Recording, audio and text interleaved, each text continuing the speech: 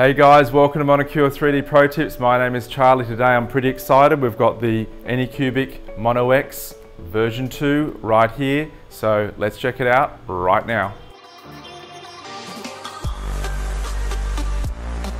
If we do this right, we can lift this up and it should be perfect, which it is, so that's good. So the Mono X is a good printer and we've had them downstairs in the print lab for quite some time and we've been really happy with them. So we're really quite excited to see what they've done with the version 2. Now, I did hear rumours, and you know I don't like to research these too much before we open them, so they're a bit of a surprise for me as well, but that it was a plastic case. Those rumours, I hate to say, is true. Now, I don't always think that constantly attempting to bring the cost down of these printers is always the right way to go. But all in all, it's a similar design. It's got this, the venting through here, you can see it's got the Anycubic logo. It's got a slightly different tapering around here. Power cord on the side and the USB on the side. A nice beefy XXZ rail there and the non-attached worm drive up the top there.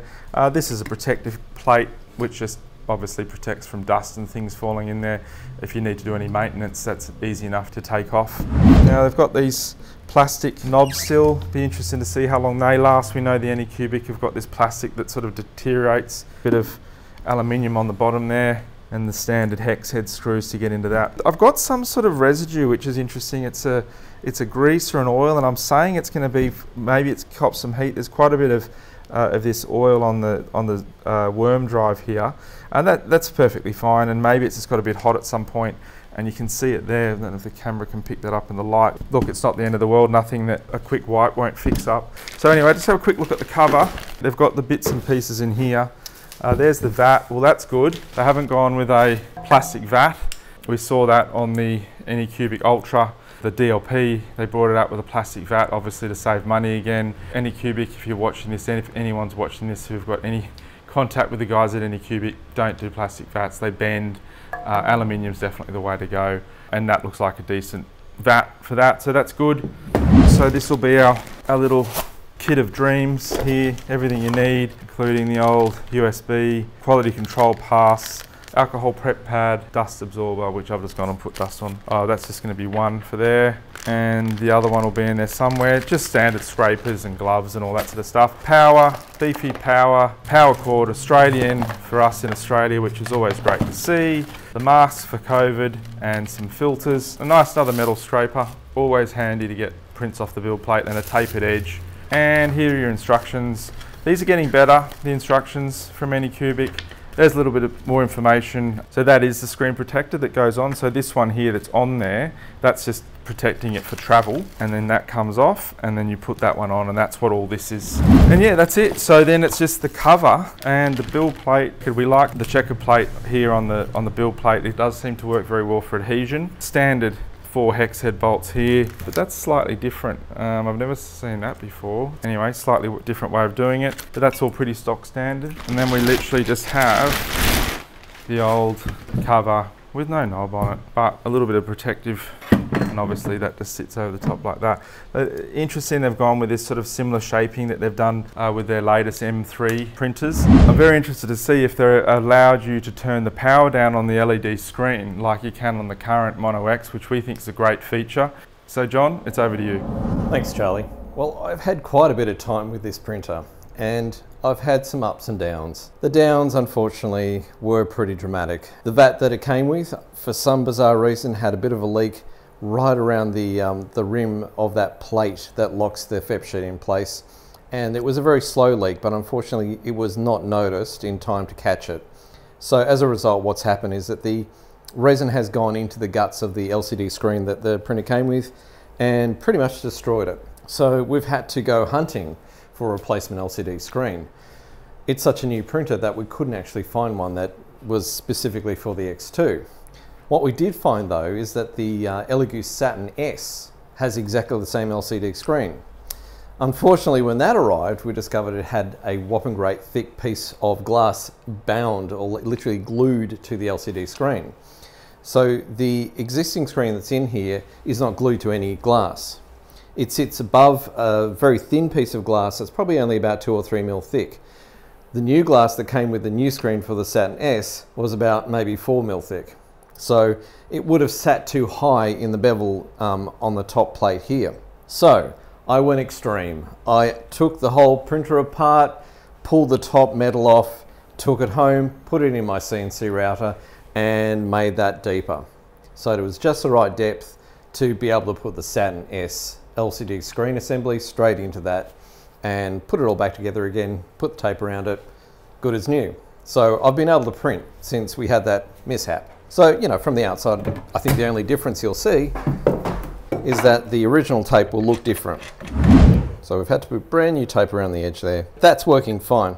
If anything, I would probably say the thicker glass that came with the Saturn S screen reduces the amount of UV light that's coming through, which is a shame because it does mean I have to increase the exposure time a fraction. But generally what I was finding is that the exposure time that I was seeing on here is very similar to the original Mono X set to 65% UV power, which was really handy because this machine does not have a setting to change the UV power on the settings of the screen here. So normally I'd go into tools and I'd have like a settings button that I just click, that icon there, it's not there, and I would be able to change the UV power, but you can't on this one. It's hard set to whatever it's set to on this machine. The other annoying thing, obviously, which Charlie pointed out when he was unboxing, is they still use this rotten plastic which falls apart. In fact, if you look closely, you'll see that this knob has already started falling apart under here. Not great, because that ends up with bits of sharp plastic that end up in the bottom of your vat, which could potentially puncture the bottom of the FEP sheet and cause all sorts of grief. Anycubic, please get on board. You've been told so many times, don't do this plastic for your knobs. All the other manufacturers somehow have found the right plastic, so please do your research, find a plastic that doesn't dissolve. Second gripe is they've shrunk the total Z height capable of printing bigger models like you would on the Mono X. The Mono X, I think, is about 245.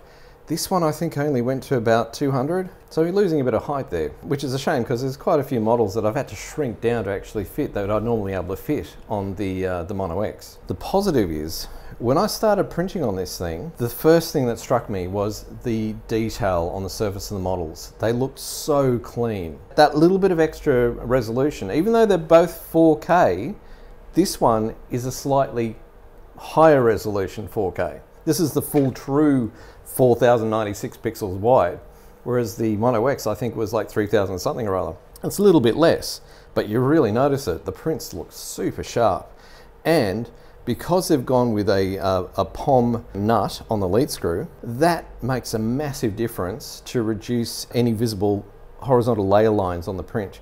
There was none at all on the print. It was perfect. I kind of wish that all the printers were using that particular type of nut rather than the standard default brass nut. That makes a big difference. Same size vat as the Mono X, so you can interchange the two. That's great. The fact that this bottom's plastic doesn't really matter much to me. It would to people who are a bit messy and tend to have their resin dribble down the side there. That tends to eat into the plastic and makes it look pretty ugly. The other thing we notice is there's a big bolt in a recessed hole at the back here of the plate. That seems to be roughly the same position as the old Mono X where the aerial used to sit for the Wi-Fi. So they probably had thoughts about a Wi-Fi module on the board inside here. Now when I had it apart and pulling this top plate off, I could actually see a header that probably accepted a Wi-Fi module. So maybe down the track these guys will have some sort of Wi-Fi module. Having said that, there was no real benefit in having Wi-Fi on the old Mono X, so there's probably no benefit on this one either. It prints really well, even after changing over to the Saturn S screen, which is exactly the same LCD screen. So happy that that was just straight cable. I didn't have to do any adapters, went straight in there. But having to put it into the CNC router, which people generally don't have a CNC router at home, so it's not really an option for them. Hopefully Anycubic will come out with replacement parts for this machine soon rather than later. Other downside, Chai box, not supported yet. As far as I checked last time, certainly not in Chai Box Pro. Chai Box Pro for some reason is a little bit behind the times as far as supporting printers at the moment. So they need to catch up there and sort out getting a newer version, because I think we've been on version 1.2 for quite a while. So I've had to resort to, if you have a look over here, using Anycubic Photon Workshop to do any slicing for this printer. Now, potentially I don't really need to use the supports that are built into this software. I could go into ChiTubeBox, do the supports on there, export the fully supported STL out of ChiTubeBox and bring it in here and do it that way. But the supports in here actually have worked pretty well. So they've probably done a bit of research on what works for the support settings. What we might do right now is print Venom. So we have to slice it in this software, which is a lot slower than ChiTubeBox. So I'll go slice, go OK, and we'll output it directly to the USB stick. And you'll see that the extension format is PMX2. So that's a format, believe it or not, that's actually not supported by UV Tools, which is a third-party program I use for making changes to sliced files. So that hasn't been added yet. So away she goes. All right, it looks like our slice is finished and file is sitting on the USB stick. So let's take it over and bung it in. First things first, let's get a deep black because we want Venom to be nice and black.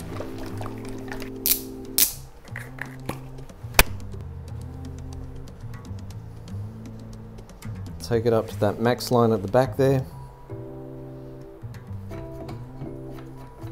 To print. Go searching for our lovely model. There's Venom. Go run. And away she goes.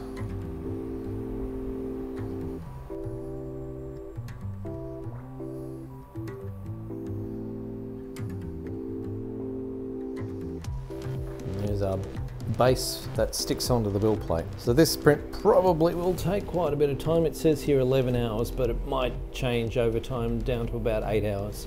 So we'll let that run and we'll show you the results in a bit. Back to you, Charlie. Enjoy.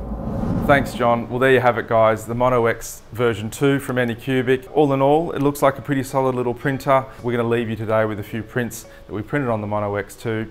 Guys, as usual, please subscribe to the channel, but most importantly, remember to keep on 3D printing.